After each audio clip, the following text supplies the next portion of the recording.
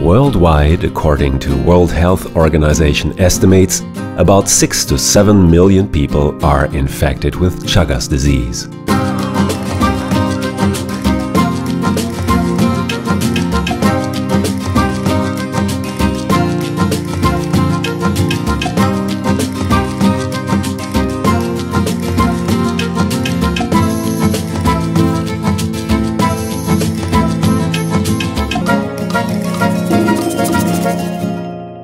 Nosotros pensamos y lo decimos siempre que el Chagas es una enfermedad pediátrica. It is an almost radical thesis that Dr. Alche holds about one of the greatest scourges to afflict Latin America. The pediatric doctor and head of the Department for Parasitology and Chagas disease is sitting in his office in the pediatric hospital Ricardo Gutierrez in Buenos Aires. In fact, the room is no larger than a tiny glass-walled cubicle, crammed with patients' records, specialist literature and, of course, a computer, above which is hanging a slogan: "Anyone can change everything." Dr. Alche, a man in his mid-50s, would never utter such a revolutionary idea flippantly. After all, he has spent most of his professional life researching Chagas disease. But against this backdrop, his rationale is precisely this. Cuando uno ve un adulto infectado, es un niño no tratado, porque en la historia natural la mayoría de las infecciones se producen en la infancia. In principle, Chagas is considered primarily a classic vector-transmitted disease. Vectors are living organisms that transfer the pathogen from one infected human or animal to another. In the case of Chagas disease, the parasite is passed on by nocturnal blood-sucking bugs exclusive to Latin America. Scientifically called Triatoma infestans, but commonly known as vinchuca in Argentina, the bugs carry the causative agent of the Chagas disease, the protozoon Trypanosoma cruzi, with massive effects on the health of large parts of the population. No solamente por la magnitud, la cantidad de personas que afectó y que aún afecta, sino también por el perfil de la población que es afectada, que generalmente es una población vulnerable en términos sociales, lo cual esto genera aún un mayor impacto. Las condiciones de la vivienda es un factor importante porque el vector puede alojarse en viviendas pobres, principalmente es donde no está completa su construcción, y aparte vive en los corrales donde la gente tiene sus animales. Vinchucas bite humans, mammals, reptiles and birds. They do it usually unnoticed in areas of the body where the skin is thinner. The bugs then suck blood and defecate. This mechanism was first discovered in 1909 by the Brazilian physician and epidemiologist Carlos Chagas, after whom the disease was later named. He succeeded in describing the complete mechanism of the disease: causative pathogen, vector, host, clinical manifestation, and epidemiology. But he was wrong when he identified the bite itself as the main source of infection. It was instead the French parasitologist Émile Brümt who rightly observed that the transmission occurs when the insect's feces contaminated with the pathogen Trypanosoma cruzi are rubbed into the wound or undamaged mucous membranes. Yet it wasn't until 1969 that the disease in its entirety was correctly described by the British parasitologist Ralph Laneson, and it was also only then that Chagas was finally recognized as a major epidemiological problem. Históricamente, si uno ve la evolución desde que ocurrió la genial descripción del Dr. Carlos Chagas en Brasil en 1909 hacia la actualidad, la población principalmente afectada desde su descripción y durante las primeras décadas estaba esencialmente concentrada en las comunidades rurales, pero la migración hizo que nuestras capitales, sin riesgo de transmisión vectorial, también tengan gran cantidad de personas afectadas que deben ser atendidas. Muy poco, yo vivía en una zona rural donde sabía que existía la vinchuca. Creía que todas las vinchucas tenían el parásito. En ese tiempo no sabía que era un parásito A raíz de que me enteré que tenía Chaga, empecé a buscar más en internet, a saber qué era. Y bueno, y ahí después cuando empecé a tener los síntomas de taquicardia, bueno, a buscar saber más. Ahora no quiero saber tanto igual, Understandably so, considering the subsequent course of the disease. After the vinchuca's bite, there is usually inflammatory swelling on the skin surrounding the insect's wound. About half of those freshly infected, predominantly children or people with low immune systems, experience an acute phase lasting 1 to 8 weeks with fever, breathing difficulties, swellings, diarrhea, abdominal pain and enlarged lymph glands, symptoms that are often wrongly diagnosed as flu. After this phase, the symptoms recede and patients think they are cured. Las personas no sienten síntomas y no se preocupan por la enfermedad, no van a los hospitales para hacerse detectar porque no tienen conocimiento, ¿no? Es, por definición, una enfermedad silenciosa, las personas no sienten el daño. Esther Contreras substantiates this with experience from her own personal environment. It shows how, precisely for this reason, the disease is simply disregarded by the population, despite awareness campaigns of the Argentinian Chagas program with posters, flyers, TV and radio spots. Pero yo los veo a los otros, le hablé a mi prima que ella tiene un Chaga pasivo, de decirle, ¿por qué no haces el tratamiento? Quizás lo puedes revertir, y no quiere porque como no tiene síntomas no le interesa. But this calm is deceptive. After a period of latency, sometimes lasting up to several decades, on reaching a chronic stage, the malice of the disease is revealed in some 30% of the patients.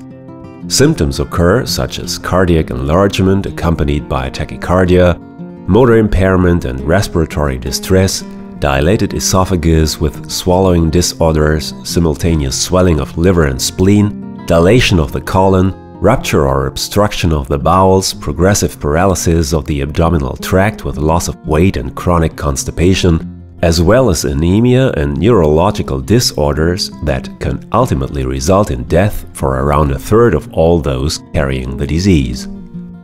Even more dramatically, besides direct contact with the vinchuca and relatively seldom cases arising from blood transfusions, organ transplants and the intake of infected foods, one particular mode of transmission has grown in significance over the years: the congenital transfer of the disease from mothers to their unborn babies. Dr. Claudia Dominguez is a specialist for perinatal infections which are transmitted by mothers to their unborn children. The vivacious, dedicated doctor works in a public clinic, the Luis Carlos Lagomaggiore Hospital in Mendoza, at the foot of the snow-capped Andes.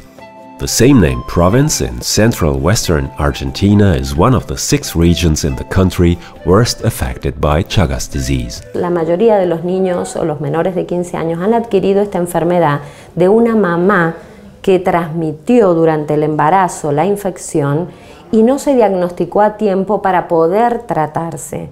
In the second part of our series on Chagas disease, you will learn more about the special risk to children, but also the opportunities of an early treatment.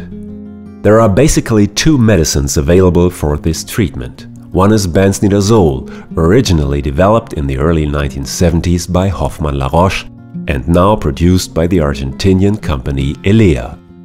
The other is the substance nifurtimox, made by Bayer, which had already once been granted a license for treating Chagas disease under the trade name Lampit in 1967. Production was halted in 1997 due to insufficient demand, but resumed again in 2000 in consultation with the WHO. Ich denke, dass eben Pharmafirmen sehr oft kritisiert werden dafür, dass sie eben sich nur Krankheiten zuwenden von höher entwickelten Ländern. Und ich denke mir, dass man sich der Kritik oder Bayer sich der Kritik stellt und sagt, wir werden unseren Beitrag leisten. Das Bewusstsein, der Gesellschaft muss sich auch eben in solchen Gebieten auch engagieren, die vielleicht nicht unbedingt unser Main-Geschäft ist. Das hat in den letzten Jahren zugenommen und deswegen auch die Unterstützung für ein Projekt, was sicherlich nicht ein kommerziell attraktives Projekt ist. Trotzdem sagen wir, ja, wir müssen da Ressourcen einsetzen. Thus, since 2000, Bayer has been supporting the WHO with donated medicines, which since 2012 have amounted to 1 million Lampit tablets a year, and is currently developing a new formulation of nifurtimox specifically for children. The treatment is given on an ambulatory basis, so you go to a clinic, you're evaluated by the doctor, you have a physical exam, you do the testing with the blood test, and get a positive blood test and the physical exam, and then you're given your medication right there. You begin to take it there and then take it home.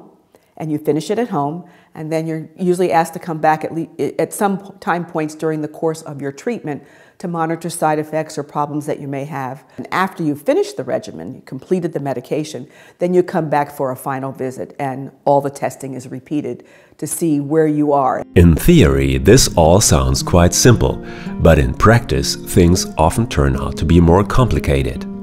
Many of the medical institutions that carry out the tests are situated in or near towns and cities. But the majority of those infected live far away in the countryside.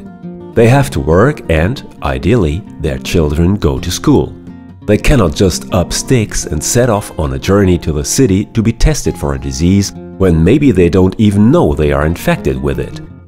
For Dr. Claudia Dominguez, it is hard to understand why her patients often fail to show up for such essential tests. Only after making a house call on Alejandra, who is ill with Chagas, does the root of the problem become apparent. Alejandra's family offers a perfect example of how Chagas is transferred from mother to child during pregnancy. Here, the entire household is ill, from grandmother Mercedes down to granddaughter Alejandra. But it is only the youngest who turns up regularly at the hospital to see Dr. Dominguez. The 8-year-old girl with thick dark plaits and a broad gap-toothed grin lives with her family a long way from Mendoza in the countryside, where Chagas is endemic. Practically the whole province is steppe. Artificial irrigation has turned it into the largest wine-growing region in Argentina.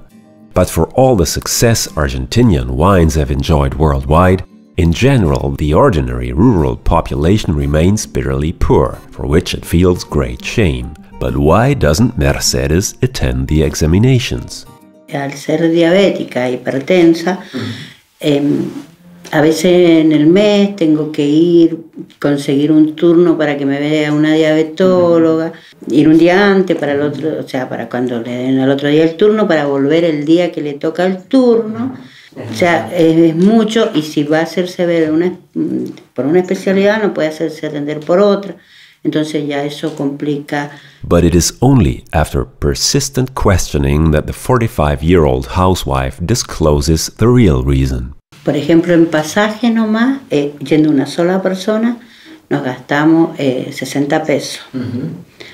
Y de ahí, al tenernos que ir el día anterior a las 7 de la tarde, estar allá, ya se toma algo o cenamos y al otro día desayunar y se gasta a veces hasta 200, 250 pesos y uno, al mandar a los chicos a la escuela y todo eso, que uno paga bono para ellos y todo eso, se complica un montón. Y mi marido ahora está desocupado. Está trabajando, pero el patrón no viene, así que es como si estuviese desocupado. Y bueno, yo sí tengo una pensión de 3.000 pesos. Mercedes won't openly complain about her situation in front of strangers. Yet, especially in moments she feels unobserved, her expression on body language reveal how despondent she feels. Las personas que tienen la enfermedad de Chagas tienen tendencia a la depresión, viven pensando que van a morir, ¿no? Entonces es una enfermedad que afecta no solo la parte física, sino la parte emocional y que a veces genera un estigma de paciente chagásico. Las personas con Chagas creen que tienen un estigma y a veces son discriminados por la misma sociedad o por el mismo trabajo. Quieren buscar un trabajo y por tener Chagas no los contratan. Dr. Oscar Ledesma Patiño is director of the Country Control Program for Vector-Borne Diseases and, since 2005, head of the Regional Chagas Center in Santiago del Estero, capital of the province of the same name. Like Mendoza, it's one of the 6 provinces of Argentina most vulnerable to Chagas disease. Problema de esa índole que nosotros lo resolvimos con el tema de la ley de Chagas que hoy está vigente. Antes, el problema de Chagas hasta no mucho tiempo, estaba en vigencia una ley discriminatoria que le impedía al infectado chagásico ingresar a trabajar por el solo hecho de tener un análisis positivo de Chagas. Eso que hacía una lucha de años con el doctor Lugones, el creador de este centro, nos llevó a revertir esta situación. Y hoy no se le exige ese requisito para ingresar a trabajar. ¿Por qué? Porque puede ser un simple infectado y puede prestar cualquier tipo de actividad que no corra en riesgo la vida de otras personas o de ellas mismas. Yet to get a good job you also need good training, something most people in the countryside are still lacking. The National Chagas Program's efforts go beyond the conventional awareness campaigns previously mentioned, even trying to reach the rural population with animated films made for television. Nonetheless, Claudia Dominguez is constantly battling against her patients' lack of education. Hay gente analfabeta todavía que no logra captar por ahí el objetivo del tratamiento, entonces tratamos de que esa gente la vigilemos más de cerca o buscamos un familiar o un vecino que le pueda explicar los horarios de toma de medicación, cómo realizarlo y un poco más de cerca la vigilancia. In addition, the scarcely educated rural population must again and again be informed of the danger coming from the vinchucas. Culturalmente, quizá es donde más lento va el cambio, mientras los pacientes, o la gente en las zonas rurales considera a la vinchuca como un elemento más de su hábitat y como algo que quizá no le transmite enfermedades. For in the countryside, as in decades, they still fight the vector, the vinchuca. The old straw-covered farmhouses, built of coarse mud bricks, with unsealed doors and windows as well as numerous crevices in the masonry, offer bugs free access. In addition, there is a habit of keeping animals such as dogs, goats and chickens in and around the houses. Their feces and urine serve the vinchucas as food and lure them even stronger. Para controlar el vector necesita continuidad y contigüidad, no parar siempre y una acción al lado de la otra. This is the credo of Jorge Nazir, head of the Department of Vector Control at the Chagas program of the Argentinian province of Santiago del Estero. The fight against the disease's transmitter must therefore be waged without interruptions and with interlinking actions. En Argentina, desde hace muchísimos años existe lo que se llama el control vectorial, pero desde aproximadamente el año 2009, Argentina ha enfrentado fuertemente el control vectorial de manera de que todas las provincias de nuestro país puedan cortar la transmisión. Y esperamos poder realizarlo o que la transmisión se corte en aproximadamente unos 3-4 años más. In the third part of our series on Chagas disease, you will learn more about Jorge Nazir's work in Santiago del Estero, which, in this context, seems to be a blueprint for thoughtful and rigorous vector control. His teams comb the country according to a defined plan, drive daily from village to village, from farm to farm, search armed with protective suits, helmet, respiratory mask and gloves, all houses for vinchucas, and then spray insecticides. If this exemplary campaign against vinchucas were adopted in all of Argentina's provinces, or even in all Latin American countries, it would doubtlessly signal a major victory against Chagas disease. But the war would still not have been won. Quite the contrary. Through the large numbers of migrants, the disease has now mushroomed into a global problem.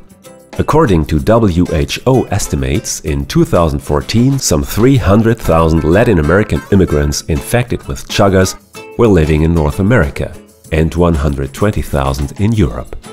A large proportion of them are women of childbearing age, capable at any time of transmitting Chagas to their children and thereby contributing to the further spread of the disease. So what would it take to win this fight? Once again, a delightful allegory for the situation is given by the pediatric hospital Ricardo Gutierrez in Buenos Aires. Its premises fill an entire block in the famous Recoleta quarter and are enclosed with a long, high perimeter wall.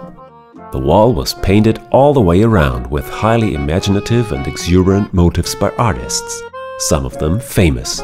Now Superman and Snow White, Spider-Man and Mowgli, Yakari and Puss in Boots, together with many other heroes and heroines from the world of comics and fairy tales, have joined forces to allay children's anxieties about staying in hospital. It is precisely this kind of interdisciplinary as well as international coalition of experts, institutions, companies and governments that is needed to successfully face down Chagas disease.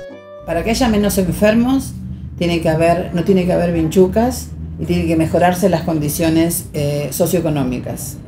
Ese es el primer factor determinante. El segundo factor es buscar mejores drogas más eficaces. Y el tercer factor para mí es el acceso, facilitar permanentemente desde las áreas públicas y gubernamentales el acceso de los pacientes al sistema de salud. Los pilares fundamentales para poder erradicar la enfermedad están en el control de la mujer embarazada, volvemos a repetir, y de su hijo, no diferenciar la condición social ni económica, porque es una enfermedad que afecta a cualquier persona, y otro de los modos es la vivienda adecuada que merece cualquier persona en la Tierra. Y eso es lo que favorece desvincular el parásito con la persona. Yo creo que uno de los desafíos más importantes es que los médicos entiendan qué es la enfermedad de Chagas. Que el Chagas es una enfermedad tratable y especialmente curable en los niños. Que podamos tener formulaciones adecuadas para los niños, que la gente viva en mejores condiciones para no tener el vector en su casa y que los políticos entiendan que esto es importante para que la gente esté mejor.